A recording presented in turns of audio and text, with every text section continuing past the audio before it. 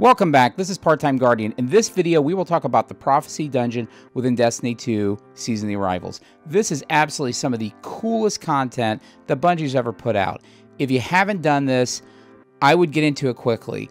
As you've probably seen online, this dungeon is actually going to be going away after the season. Not permanently, it's due to technical issues with how they're redoing the game.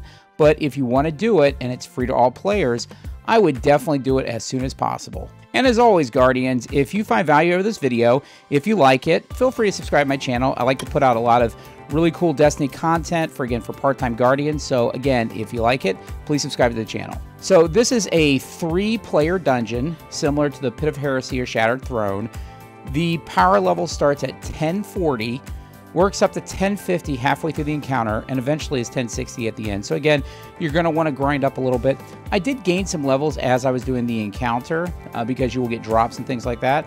But again, it's something you want to spend a little bit of time preparing for, especially if you want to beat the whole thing. So for recommended weapons, and again, I'll go through all of this in each encounter, but in general, you're going to need weapons that are great at clearing adds and at doing boss damage, which, again, for dungeons should be pretty self-explanatory. When you first start this out, you're probably going to be at lower power levels, so I would recommend for supers, you work on things that protect you. So that would be wells, tethers, and bubbles. At higher levels, you can use roaming supers, but keep in mind, as we talk about some of the mechanics, a core part of this is going to be collecting motes. So if you're doing a roaming super, you may not be the one who's actually trying to collect the motes, so you want to keep that in mind. We'll talk about it a little bit later. I'll break down at each encounter about what weapons to use, but in general, this is what I use if you have some really good weapons. Generally, I used Anarchy, Mountaintop, and Recluse, but you can also use a good auto rifle, 21 Delirium, other things like that. There's also some snipers in different areas, so having a sniper or a scout rifle could be helpful, but again, depending on your role, you could have that versus your other teammates. If you don't have endgame weapons, stick to things that you're comfortable doing boss damage with and clearing adds. Grenade launchers, swords, SMGs, auto rifles, things like that. Again, snipers and scouts are good for the long-range snipers and encounters. And the new Wither Horde grenade launcher in the Season Pass can also work really, really well in these encounters. So it's really helpful. The first encounter, you will open a series of doors using the core mechanic of the game, gathering dark and light motes. So let's talk about that. No specific loadouts are needed. Just you use whatever you like for clearing adds, because this encounter versus some of the others, the adds aren't quite as bad. If you're at lower light levels, it still will be a little bit challenging for you. In the room, there are 4 tunnels where knights will spawn. When you kill them, motes will drop, and they'll drop 3 motes.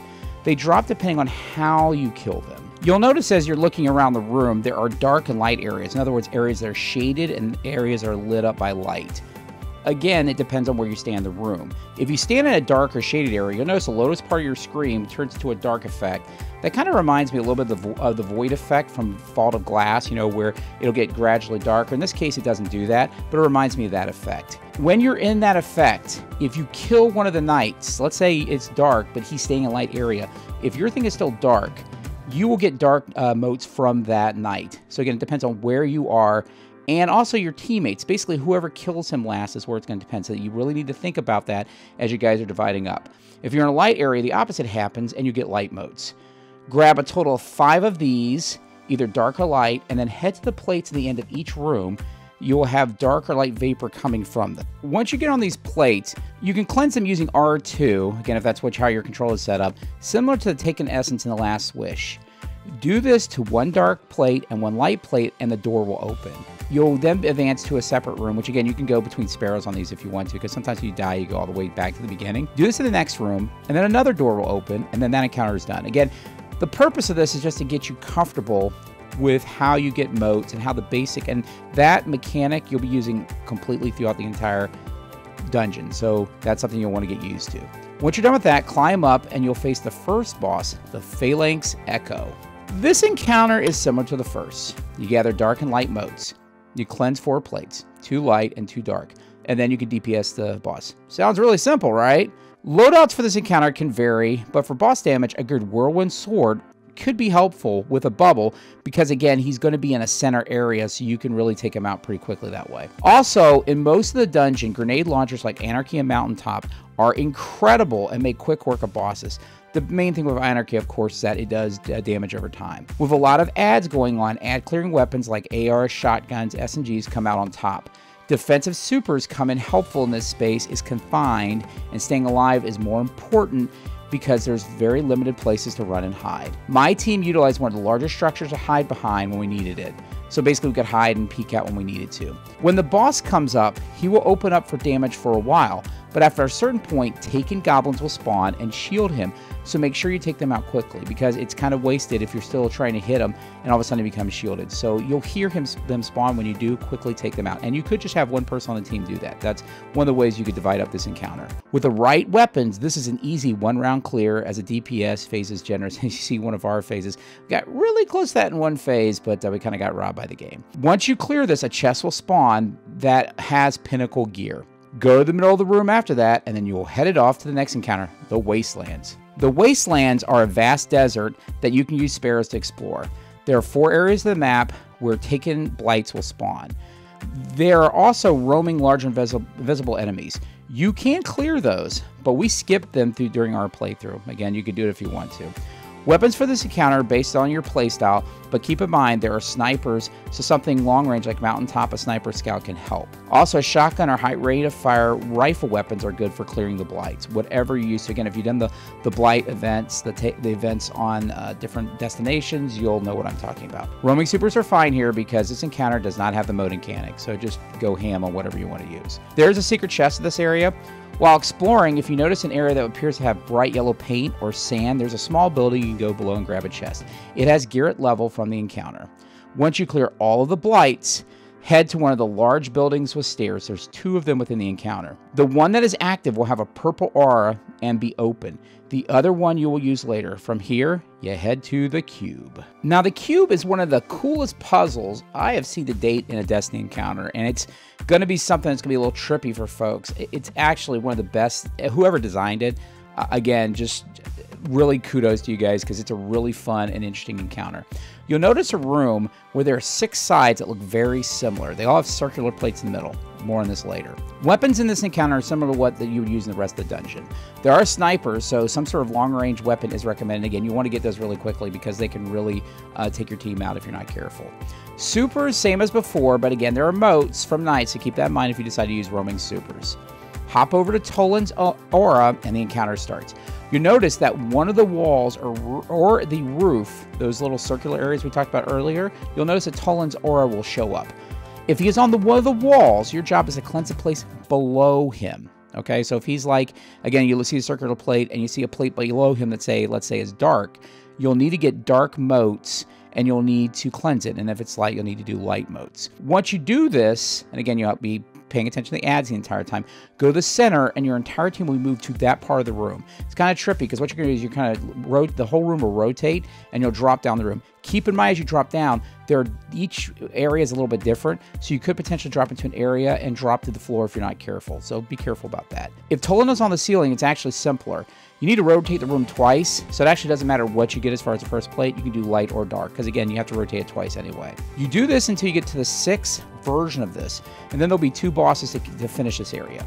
Collect your next pinnacle and find a door out like you came in the Wastelands, and go to the large building, not the one you came into, to go to the next area. Now you will hop in on your Sparrow and head to one of the trippiest areas you'll ever find in Destiny, the Singularity. I think some serious drugs may have been used when designing this, but it's really a ton of fun. This area will have several ribbons that you can use to utilize your Sparrows. Again, they're paths. Many people compare this to Rainbow Road Mario Kart, and you can see why.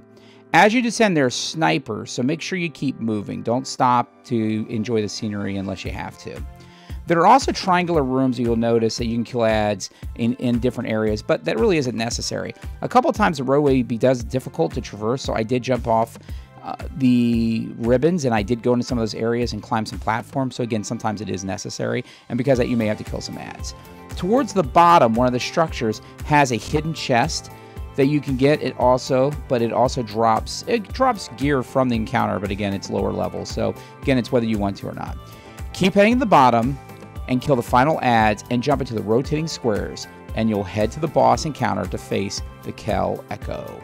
The final encounter, which is Kell Echo, is at max power and will challenge you while bringing together what you have learned in the previous encounters. Weapons are similar to the other encounters. Swords are not as useful, as it would be difficult to get close to the boss to do DPS. And again, because you're doing motes in this area, you don't want to accidentally pick up the wrong motes. For me, I used Anarchy, Mountaintop, and Recluse. But again, a good grenade launcher, ARs, SMGs will work. Snipers or scouts for snipers can help out in the boss encounter. Again, swords can work, but again, you just have to keep in mind about the motes. But again, it's not useful for the boss. And then defensive supers, again, rule here. The room is divided into 3 zones where copies of the eventual boss will spawn. There are a ton of ads at max level. The key to this encounter, since there's very few places to hide, is clear one of the zones quickly as possible to establish a place to keep safe. My team started in the middle with defensive supers to set up a perimeter because, again, you will get your supers by the time you get back to the boss, so it's really important, if you can, to try to get one of those places cleared as quickly as possible. You'll want to focus on one of the 3 zones. Each one has a dark or light plate to cleanse. Cleanse the plate and an ogre will spawn.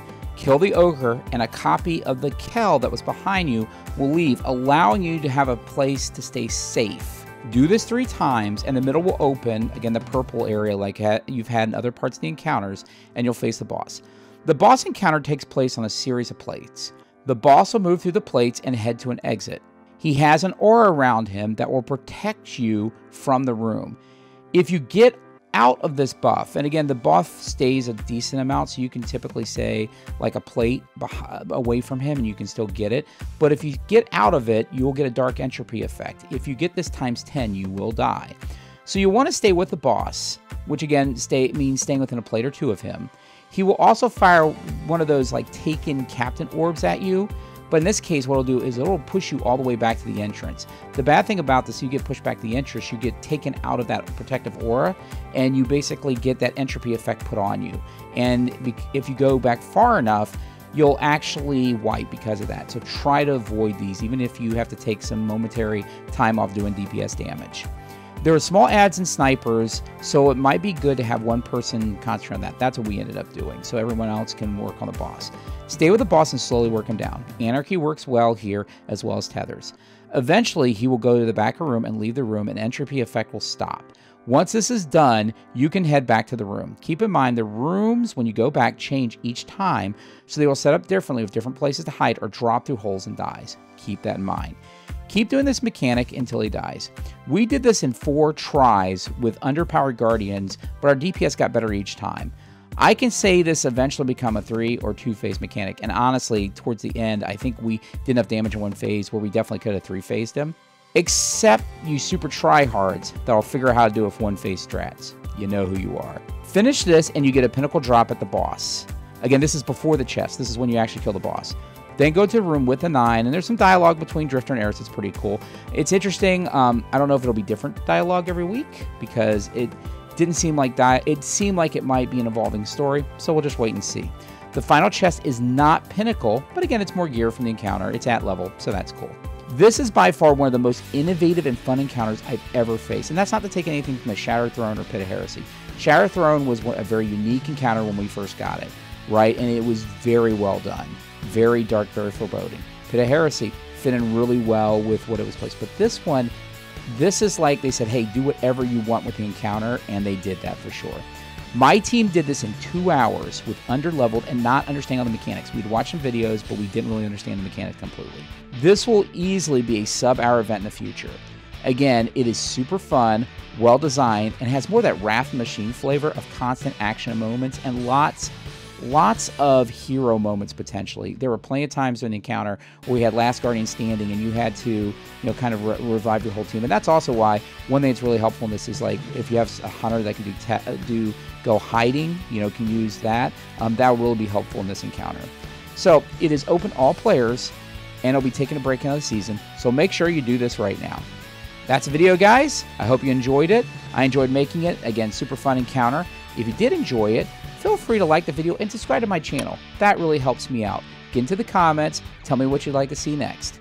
And I'll see you Guardians in the tower.